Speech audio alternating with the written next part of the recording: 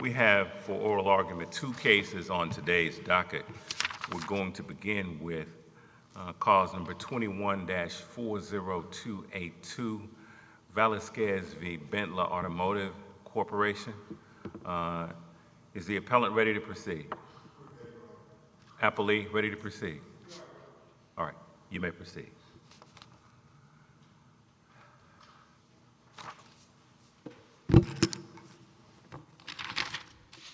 May it please the court, Nolan Knight here on behalf of the Bentley appellant, and I have with me at counsel table Mr. Ryan Anderson, who is counsel for co-appellant Velazquez. During my presentation this morning, I intend to focus on the lower court's error with respect to the construction of Chapter 82.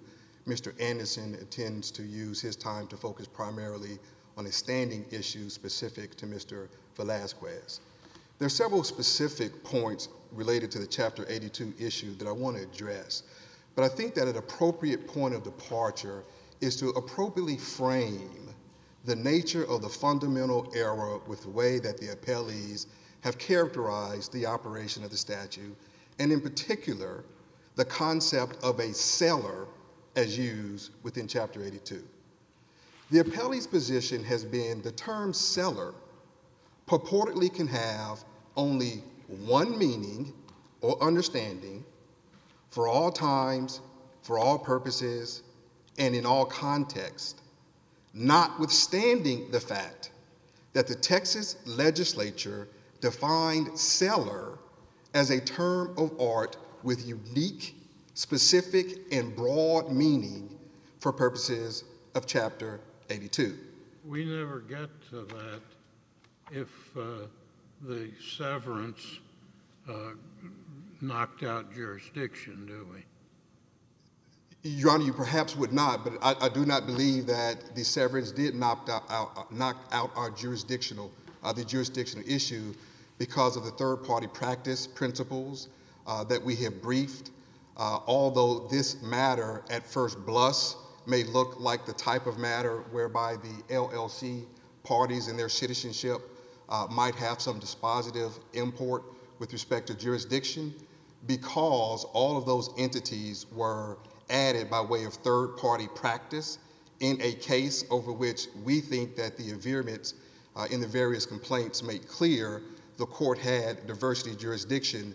Under no circumstances we would submit with the citizenship issues with respect to the LLC cancel jurisdiction.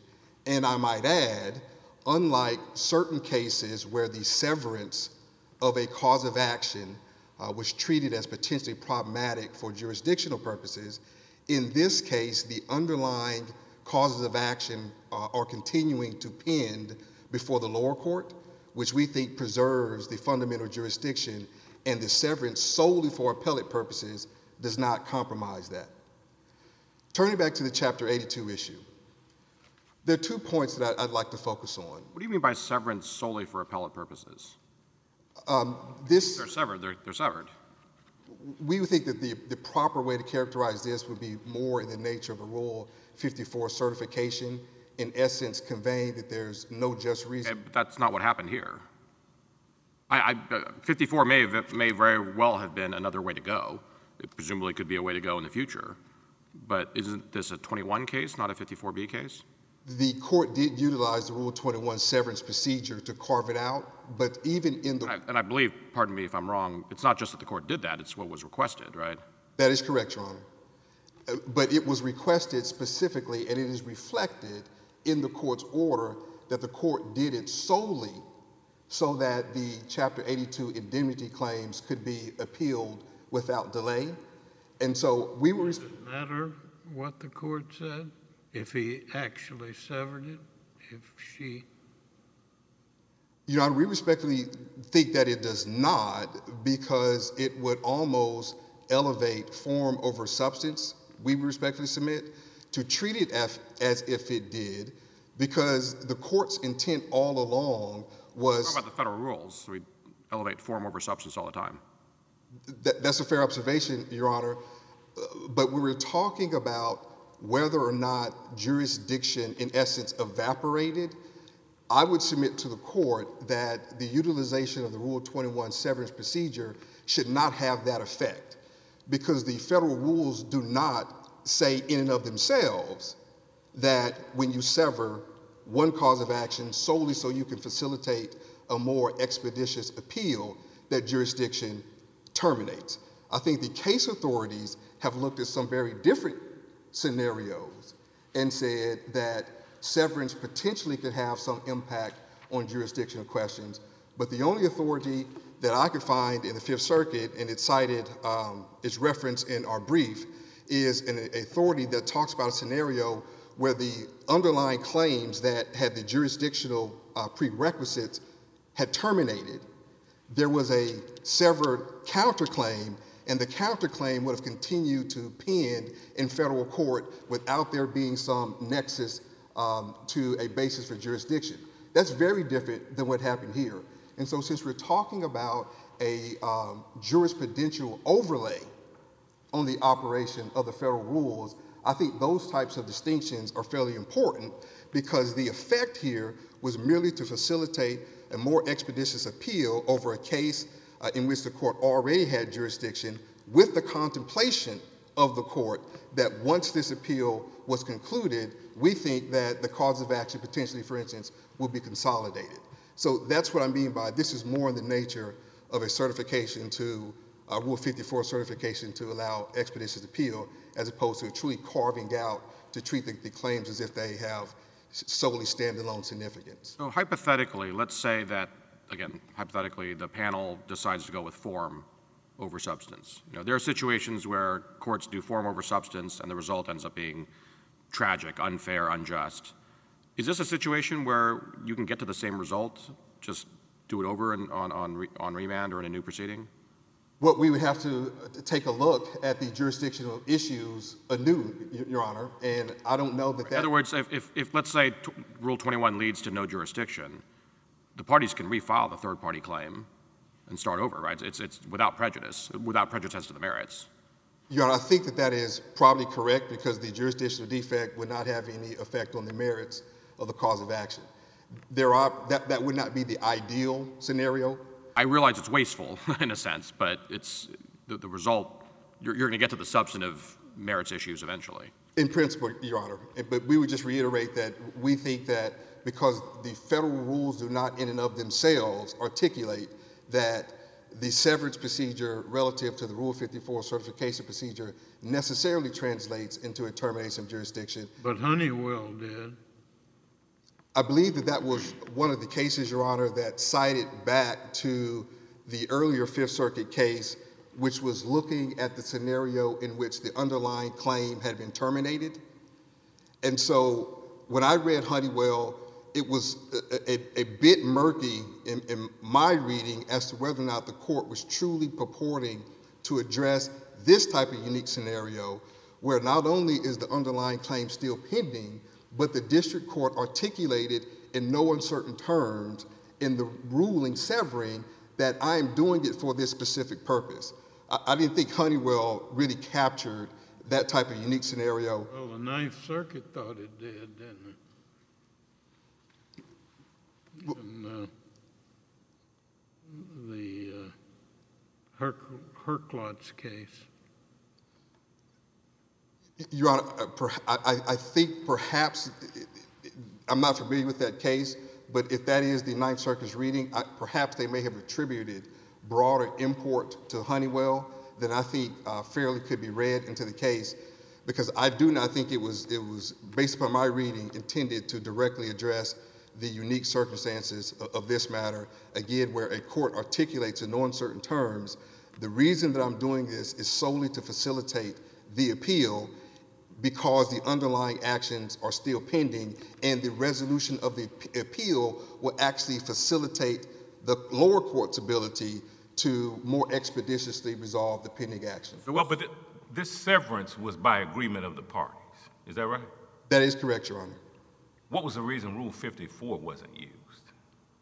Your Honor, I think that it was perceived as a 6 in one hand, half in a dozen in the other issue, approach to doing so. Both perspectives were that this would be the most efficient way to facilitate the appeal. And now we're in the way. It just, where the case law says that severance under Rule 21 creates two separate actions, two different suits. And so that separate action now needs its own basis for jurisdiction. And this severance has defeated that with regard to a separate action. So it just seems that my reading of that would have led to a decision that we need to try Rule 54 and not Rule 21. But I hear your answer. Okay, yeah, and I think that's a fair point. I just reemphasize that we think that it's of particular import that this was not done by the parties or with the district court from the perspective that it would truly delink the severed action from the underlying action. And because, based upon my reading again of the cases, I've not seen a scenario where that notion that the creation technically of two separate actions was addressing a fact pattern as unique as this, where not only is the underlying action still pending, but there was a very deliberate and intentional effort on the part of the district court to communicate the continuing nexus between the two actions. They may have a different cause of action number, but in substance, we're put in this procedural posture to facilitate the appeal only to allow a more expeditious resolution of the cause of action over which I don't believe there's any question that the district court had diversity jurisdiction. What's your best authority for the proposition that all the parties in the district court can all proceed under one rule, but we can sort of act as if they proceeded under a completely different rule on the assumption that that's what they meant? Your Honor, I don't know that I would characterize that under the assumption that that's what they meant. And with respect to the authority— I'm just taking your hypothetical, your presentation, that I think you're saying everybody intended what 54B accomplishes, but everybody, for whatever reason, said 21 instead of 54B. So if that's sort of the pitch here, what's the best authority for the proposition that we can sort of assume they said 54B when in fact they said 21? Your Honor, I think I would probably characterize it in the terms of I have not seen authority that suggests under this scenario the kind of general notion that when you sever, you create two causes of action would preclude the exercise of jurisdiction when these causes of action unquestionably arose as third-party claims. There is the jurisdiction that says when you have the principles, this court's jurisprudence that says when you have the third-party action, you can look at the underlying cause of action. And I don't know that I've seen any interpretation of the Rule 21 principle that specifically addresses this scenario. And so it's the absence of a— But admittedly, you've got cases like Honeywell where we state this principle at a broad level of generality. I grant your point that Honeywell doesn't involve this particular situation, but it does state a principle. And I think that's the meaningful distinction because it's at such a broad level and it's not trying— What's the basis for the distinction? That's why I'm asking you if there's an authority for essentially a carve-out because everybody just, let's just assume it's obvious that everybody meant 54B. What is the grounds that we have? What would we be citing for the proposition we can ignore 21, pretend that they meant 54B? Pretend that they said 54B on the basis that they meant 54B. Yeah, I think it's the absence of authority that speaks to this scenario, and to me that's meaningful. The district court articulated, and the point of the rule, the utility of the Rule 54 certification, no one doubts, is to carve out what was part of the whole so that piece of it could be appealed. And with pending cause of action, it's interlocutory in nature, so there are no characteristics of this appeal that we think in substance are different than what would have happened under the Rule 54. And so our perspective on it is, in the absence of some case authority that's looking at this specific scenario, and I didn't mean to be dismissive of the rules when I say elevating form over substance, but we don't think is any binding authority or precedent that would require the court, when looking at this scenario, to apply the very broad-based generic Rule 21 principles, despite the inefficiencies that would be associated with what would happen here by dismissing based upon a purported or perceived lack of jurisdiction when you have the convergence of the third-party practice principles, when you have the well-developed precedent of Rule 54 that says that there are some circumstances whereby there's finality in part, whereby we're going to allow interlocutory review of those parts. And so what would be gained procedurally, what would be gained candidly from the most conservative viewpoint of the rules of procedure and the objectives of the rule of procedure, we think would not only be little, we think it would frankly be non-existent. And so for that reason, we respectfully request that the third-party practice principles should control here. Thank you, Counsel. Thank you.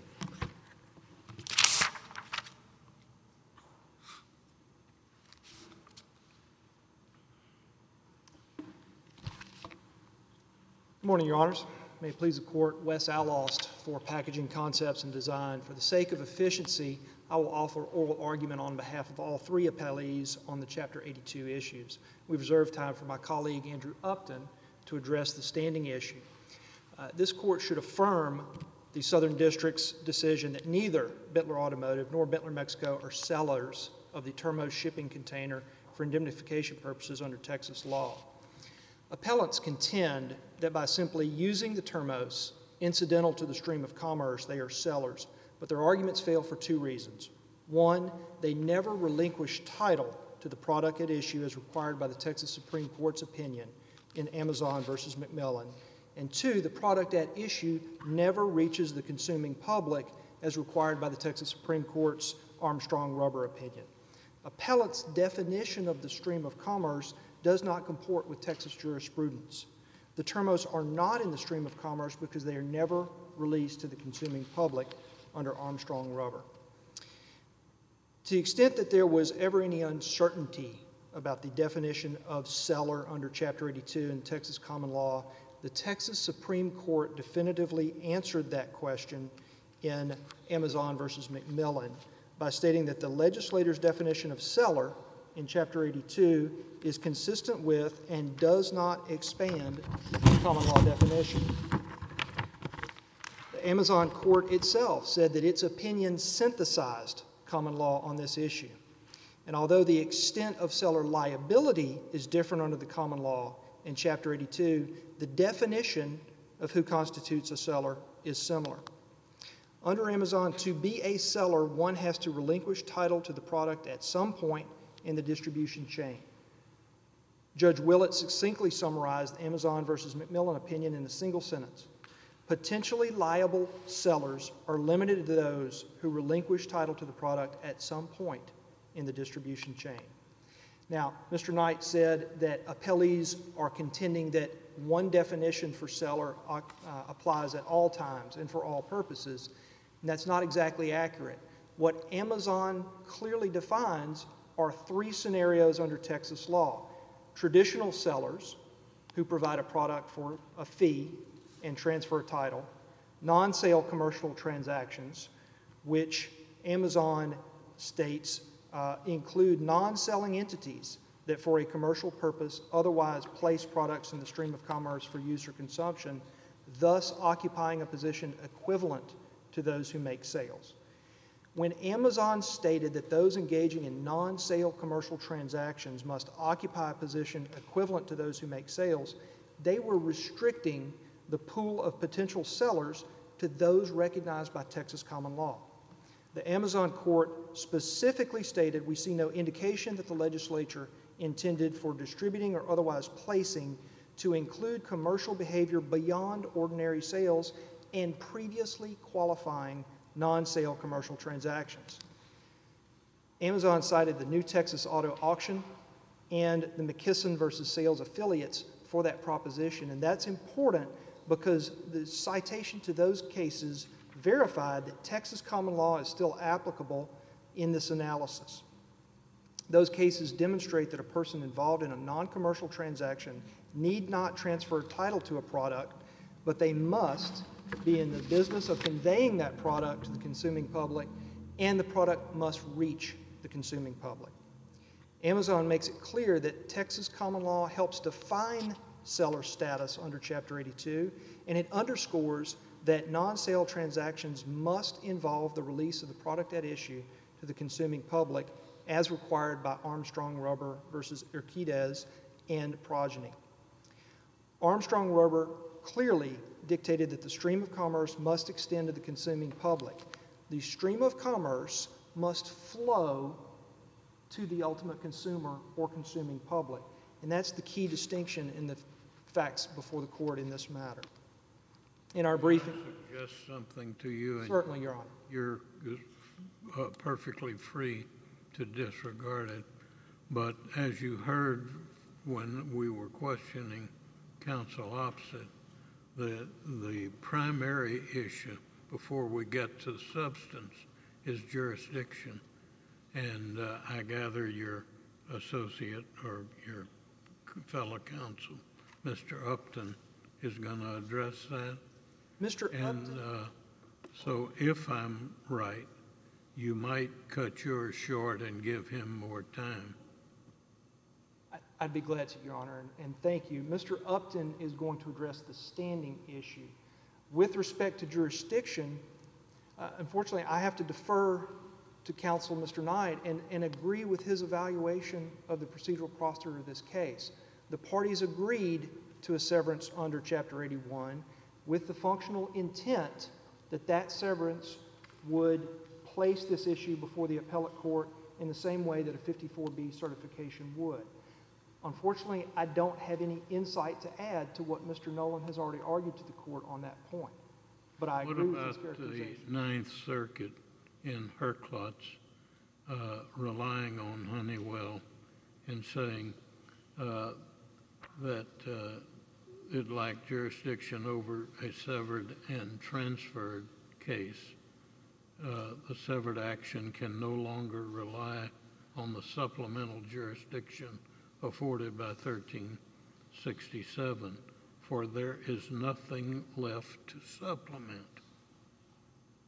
I understand, Your Honor. I have nothing else to add other than Mr. Knight's insight that in Honeywell, the underlying claim had been terminated, and in our case, the underlying claim by Mr. Velazquez against the Bentler entities is still ongoing and still includes the claims for which the Bentler entities seek indemnity against the third-party entities in this case. So I'm sorry, Your Honor, I don't have anything else to offer to you on that point. That's fine. Thank you, Your Honor. Where are we in the case right now? I take it, sorry, I'm confusing where the parties are here, but Velazquez is suing the Bentler entities in district court. That's proceeding. It's not over yet, I take it? Yes, Your Honor.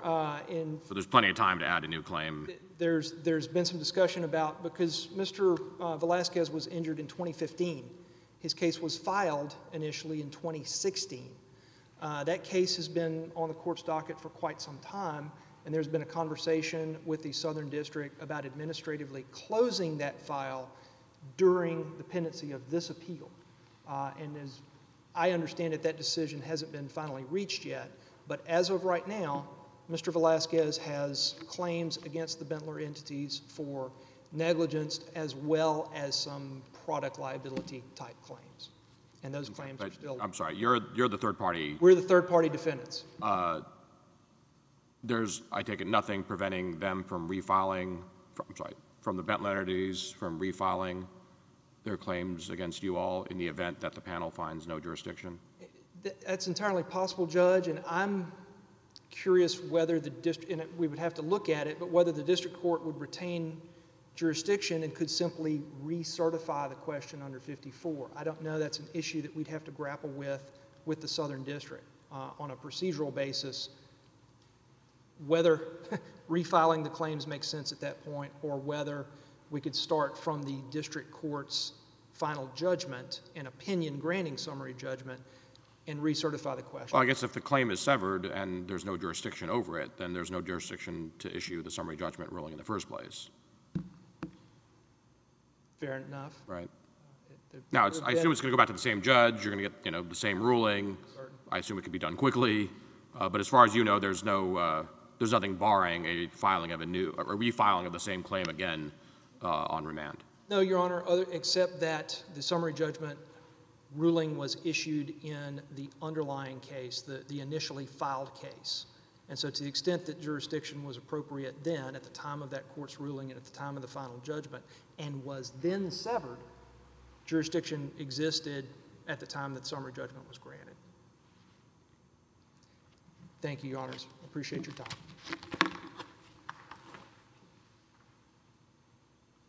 Mr. Upton?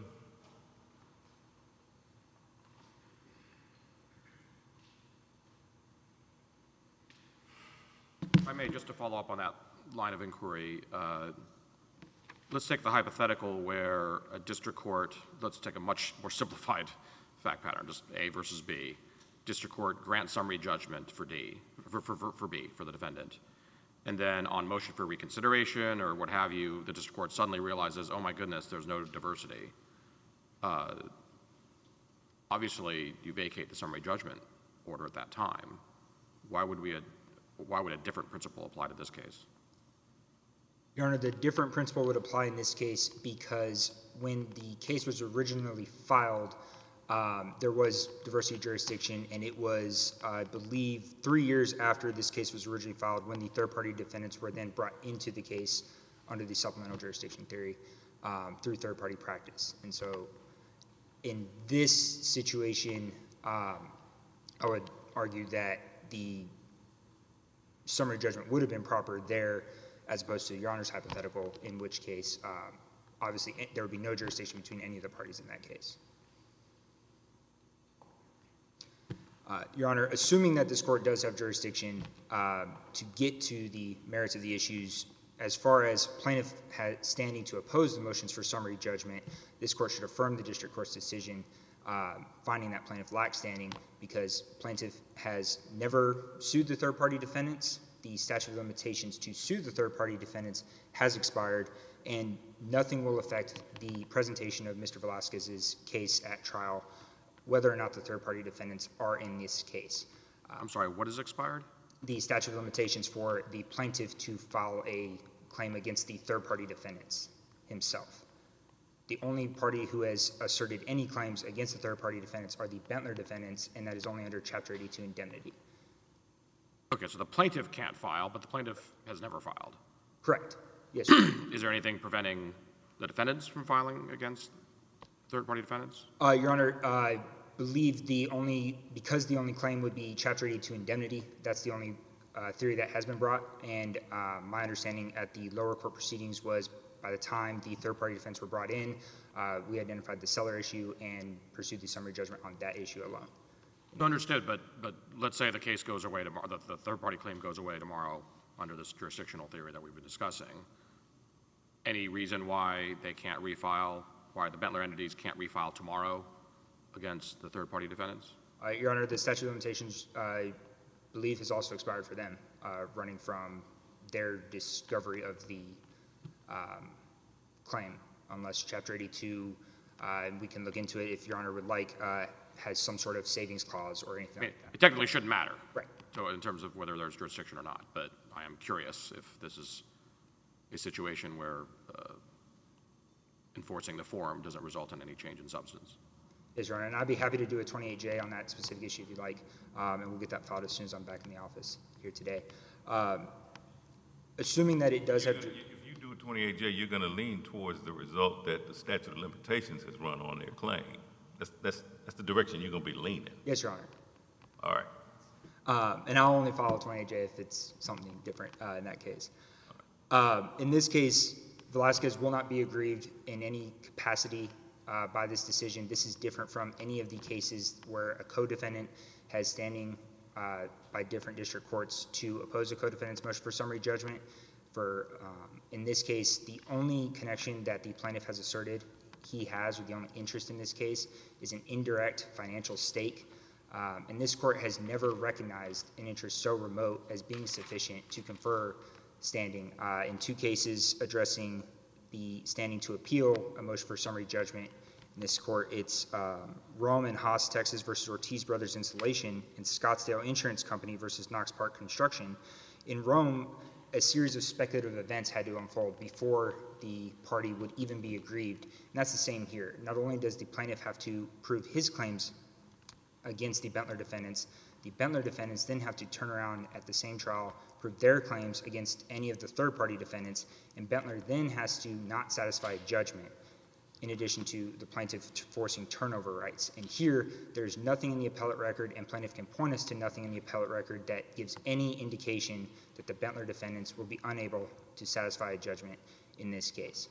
Your Honor, it is for these reasons that we ask that you, if you reach the underlying case, that find that plaintiff lacks standing to oppose the motions for summary judgment and decide the case on its merits. Thank you. Let me ask you one final question. The parties who were left in this, do they lack jurisdiction for lack of diversity? When you say the parties left in this, the third-party defendants in the severed action? Mm-hmm. The only jurisdiction for the statutory indemnification claims was supplemental jurisdiction. There's no diversity among those parties, is there? So if this were severed and brought as a new action, or the court would rule on it, would it have jurisdiction? Your Honor, if this was severed and a new action was brought on it, I believe there would not be diversity jurisdiction. I'm happy to double check that and confirm that. Okay, thank you. Thank you, Your Honors. Thank you, counsel.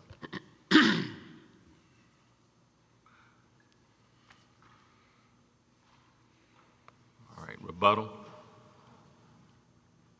So do you know if the statute of limitations is run on a future claim by defendants against third-party defendants?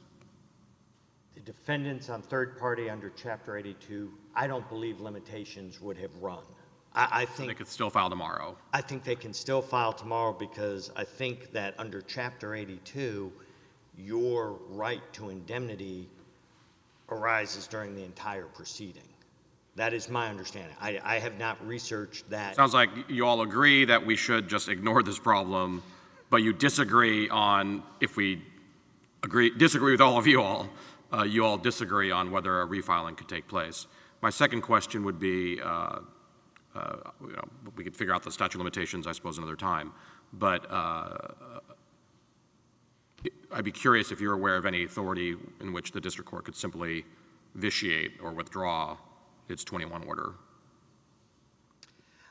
I am not, and I, in all candor with the court, having sat here and listened to the jurisdictional argument, I don't know of a way that the court can just ignore the rule under which a case was appealed. There are general principles of judicial economy that you see in things such as liberal pleadings rule, where let's try and get to the merits and let's resolve things, because the reality or the result of what y'all are talking about on jurisdiction is we're going to vacate the summary judgment, we're going to go back down, they're going to consolidate it. Now there is an issue as to the summary judgment was originally entered in the total proceeding, and then it was severed and the summary judgment was re-entered. An argument could be made that the re-entry of the summary judgment in the severed cause of action necessarily vacates, because you can't have a summary judgment in two separate causes of action, and the parties aren't there. But I haven't researched that, and so one of the issues that you might have to look at is there can't be a summary judgment in both. Well, I guess the summary judgment was only as to the third-party claim, so it would only apply to the second action. So, well, it should. The problem here is now there's no jurisdiction over it. Right. And so you go back, and the severed cause of action, it does get vacated. I mean, that summary judgment is vacated because there isn't jurisdiction, and so it's a void act. But then we fold back into the original, and what's ultimately going to happen, I mean, unless the court has a change of heart or sees things from a new perspective, which does happen sometimes, rarely, they will re-enter it, and we'll be back up here again in front of a new panel or in front of this panel again doing the exact same thing. I mean, I suppose we can leave these issues to the district court on remand. All we really need to decide today is whether or not there's jurisdiction in light of the severance? In other words, the ongoing consequence, if any, of the previous summary judgment order is something we could reach, or it's something we could not reach. Yeah, I think, you know, as hard as it is to say, I do think, I mean, if the court doesn't have jurisdiction, it'd be wrong to take any action. I just think that's it. I do, you know, I was trying, as I was sitting there, trying to think of how you might carve something out where you could say, because obviously it'd be better to address the merits and resolve this here, but you would have to create some judicial doctrine of, okay, they severed it and they came up under 21, but really they should have stayed here, stayed in there and done 54. But as I understood, and this is my oversimplification of Mr. Knight's very eloquent argument, but there isn't any authority that says we should treat this Rule 21 situation as if it was 54B. But there isn't any authority that says we can't. Right. There isn't anything one way. And I think if you were looking for a distinction, because obviously if you're going to make a rule, you want to make it as narrow as possible. If you were looking for a distinction that separates it from the O'Neill case and the other cases, was this severance occurred while the other proceeding was ongoing and continues to be ongoing. So this isn't something where there's nothing to go back to and nothing to tie back to. So well, I mean, hopefully it's a unique factual situation in terms of the procedure and what happened. But there isn't any dispute that everyone's intent was just to facilitate appellate review of the disposition of some separate rulings. You want to carve out and go ahead and get a ruling on these and allow the rest of it. That was everyone's intent. Yes, because it would be helpful to the overall resolution of the case. And so I think if you were going to make a carve-out, I think that is your carve-out, that your carve-out is you still have the underlying proceeding going on. So all that's going to be accomplished is we go back, same orders entered, we come right back up here, which is very different from where you have severed and the other case is gone. So I think you could draft an opinion very narrow saying we're going to reach the merits under these very unique circumstances, but... And at least in part in the interest of judicial economy. Exactly. But also put in there, in the future, folks, think about when you're severing and what impact it could have, because... You mean Rule 54B, just use Rule 54B. Use 54B, and because had this other proceeding, and I know I'm out of time and I'll step down, had this other proceeding not continued down in the district court, we'd be dead in the water. But I think you can use that to reach the merits. And I mean, I do think generally, you know, for purposes of judicial economy, it's best to reach the merits whenever you can. Thank you very much. Thank you, counsel. All right, the court will take this matter under advisement. We'll proceed to the next case on today's docket, which is cause number 21-20434, Bissonnet versus Westmont International Development.